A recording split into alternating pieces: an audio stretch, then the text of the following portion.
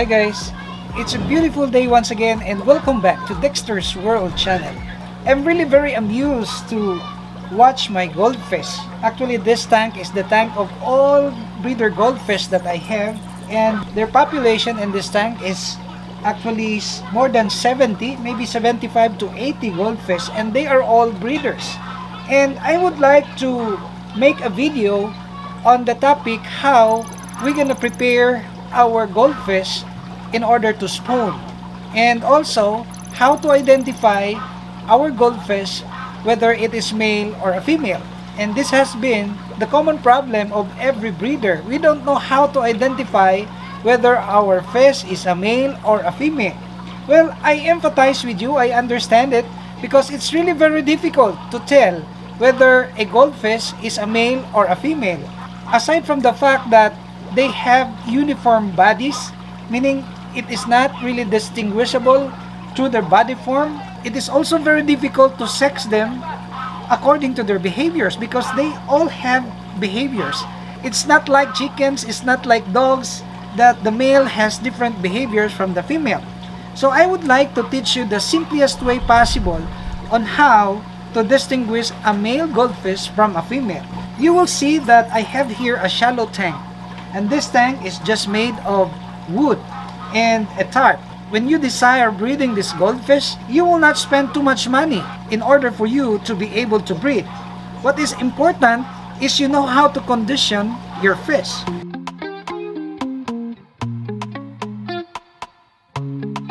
The next question that maybe you will ask is, Dexter, how would we condition our fish? Well, the conditioning of our goldfish is really very important, especially when we decide to breed them, to let them spawn. Number one is we have to get the high protein food, commercial food that are available in the market. But in my case, I am using the natural food. I'm referring to the dapnia, I am referring to the mosquito larva, and also the housefly. You know, housefly can also be a good source of protein for our goldfish. And during summer, when there is no available dapnia or mosquito larva, I use the housefly. I will catch them and feed that to the goldfish. Another question that maybe you will ask, how often do we feed our goldfish? To tell you frankly and honestly, I am feeding my goldfish more than 10 times a day, especially when we are undergoing the conditioning process. Because it is in their food that they will develop eggs in their bellies, especially high protein food. And the next question, will they not die? It depends, because if you are going to give food to your goldfish more than 10 times, it's really very dangerous, because they might suffer indigestion. So ours is to make some steps in order for them to digest their food easily. And the next question is how? You have to improve the cycling of the water. If you will look over there, I use 2 submersible pumps and 1 air pump in the middle. I use this because the good cycle of the water will clean up all the dirt and will help them digest their food. If the water condition is good, they can just eat anytime, as often as you may like it. I have here a commercial food, and just this morning I have given them the dapnia, and this is already the 5th times that I have given them their favorite food. So aside from the filtration, the good cycling of the water, we have to siphon all the dirt every now and then. In my case, I am siphoning the dirt 4 times in a day, especially if we are on the process of conditioning our breeders. If you will see that the breeders are already suitable for breeding, then that's the time that you will get them all and place that in a spawning tank that you have prepared. So actually guys, I have already prepared a spawning tank, and please watch this one. So this is the spawning tank that I have prepared for the Ryukin Calico. Well, I am challenged with this Ryukin Calico because they are the youngest breeders in my spawning tank, and I haven't yet tried to breed them. That's why I am very challenged, and my intention is to breed them tonight. So this is the spawning tank. It's very shallow. If you will note, that's only 5 inches in depth, and it has a width of 18 inches and 36 inches in length. And you will see that the spawning tank has already water, and this is not an ordinary water. What I mean is that this water had already been conditioned 2 days ago. So this is an aged water, and you will see that we have here these plants, this hornwort. Well, if you are breeding goldfish and you are going to maximize your production, having this plant, this hornwort and the hydrilla is really very recommended. I would like to recommend that you will use the hydrilla and also this hornwort, because this will induce the breeders to spawn their eggs. So this is, I would like to repeat, an aged water, and I believe that this has already been conditioned and ready to accommodate the eggs of our Calico Ryukin breeders. So I will show you the actual placing of our breeders here in this tank.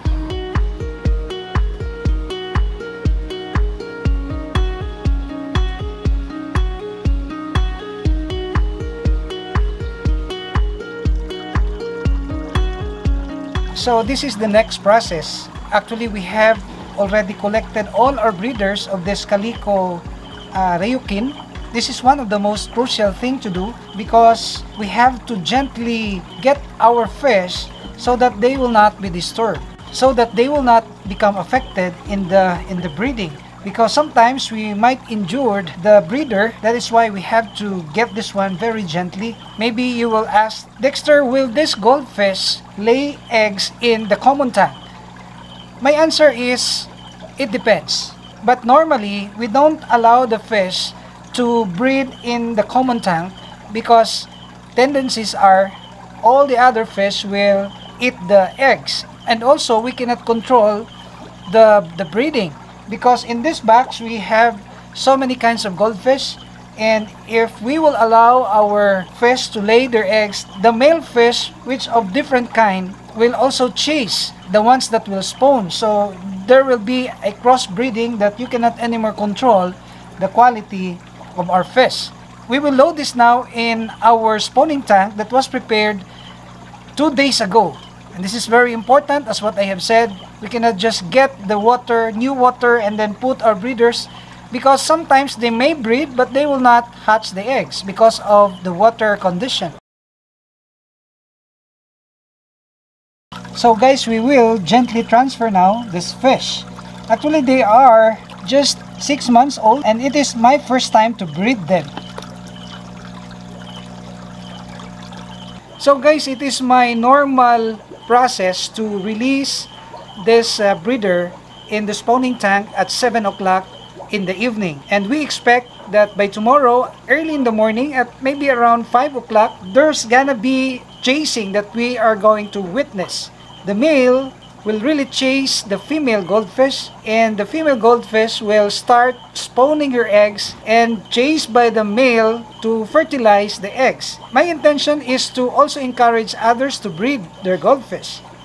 It is very difficult if we don't know the process, but since we already have told you about all these things, and you will try this one, I believe you will be able to make it.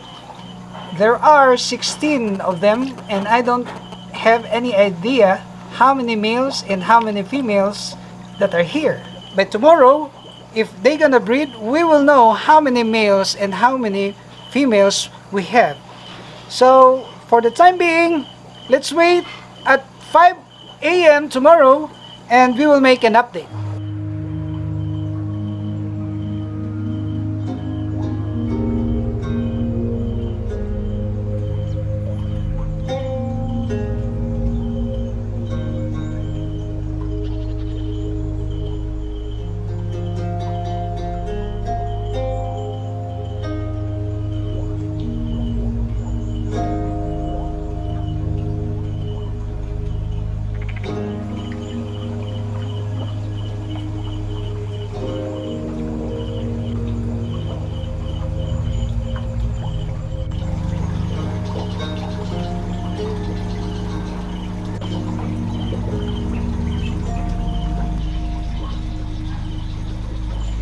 So guys, this is now the third part of the process, which is the actual spawning of these goldfish breeders in the spawning tank. And as I have told you before, that there is no other time except 4 to 7 o'clock at dawn where this goldfish will lay eggs. I am so glad that our preparation had been so successful. You can see over here that there are goldfish, breeder goldfish, that are really chasing. I don't know if how many female goldfish had laid their eggs, but I spotted at least 4 being chased by so many of these male goldfish. And one tip that I would like to also emphasize is that it's better to have more male goldfish than the female, because if you have more male goldfish in the breeding tank, you will be assured of high fertility or higher hatchability, because these eggs gonna be fertilized.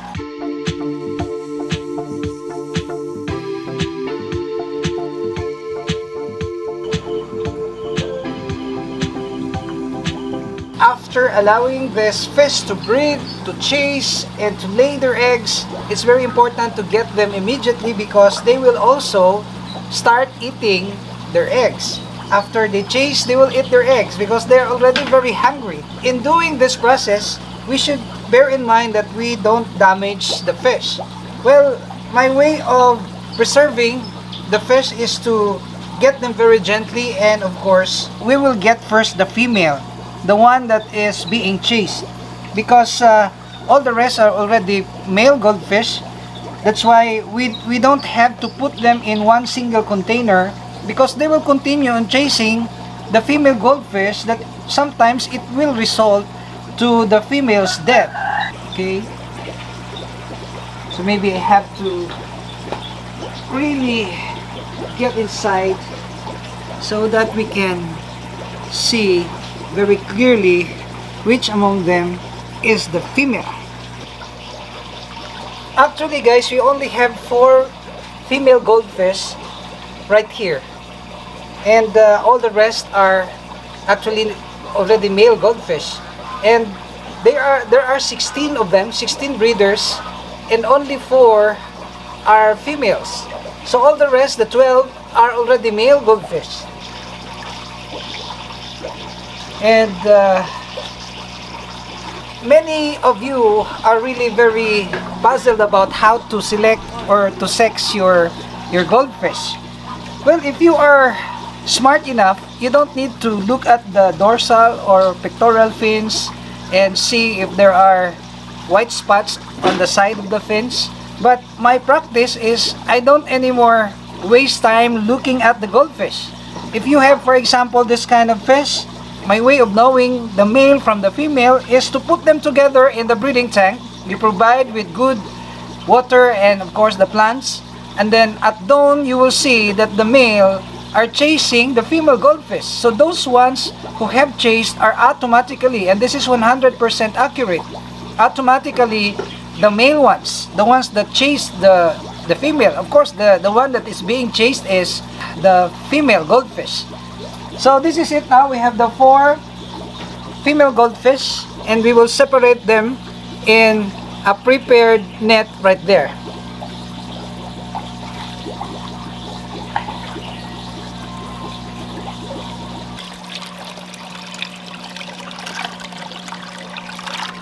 This is their common tank, and maybe tomorrow or the next day we will again breed this crown pearl. This one, we have this crown pearl. We have this Ryukin, red Ryukin. Look at the back, and of course this big Ranchu, and we have here the Demikin, the black Demikin. So this is actually producing lots of babies. You don't need to have plenty of breeders, as long as you have that good quality of breeders that are really spawners, because there are fish that are not really into breeding, meaning that they are not potential to become breeders really, but this is already a selection, and this is the process. So we will now get all the males.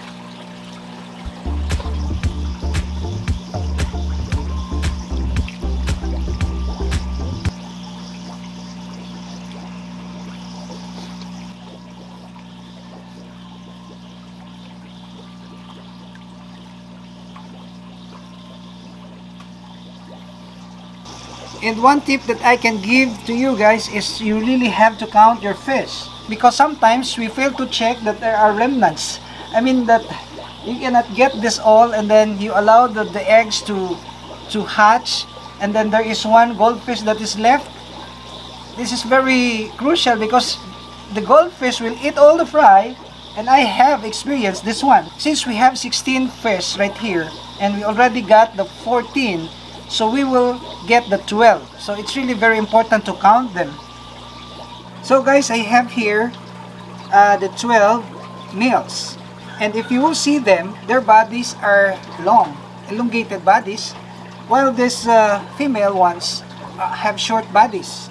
And they also have darker colors compared to the female. The purpose of segregating the female is, of course, I have already mentioned, but I would like to repeat this one in order to avoid damaging the female goldfish, is to prevent this male goldfish from continuously chase this female goldfish.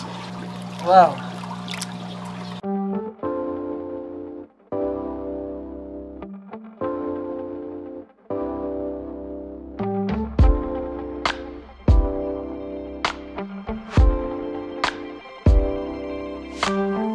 So guys, this is all that we can share. I hope you will be guided by the methods and techniques that we are sharing, and I hope you will start your own breeding and become successful. My dream in life is to share my techniques and methods in order for others also to become successful. And it's my pleasure seeing those comments that have positive affirmation on the things that we have done on this channel. And I am so happy to know also that there are those who have followed our techniques, have become successful in so far as breeding of this ornamental fish is concerned. So I hope you will continue to like and share our videos. And if you are not subscribed to this channel, may I ask you to please subscribe and hit that notification bell so that you will be notified of every video that we are going to upload. We're uploading videos every 5 days only here at Dextersworld.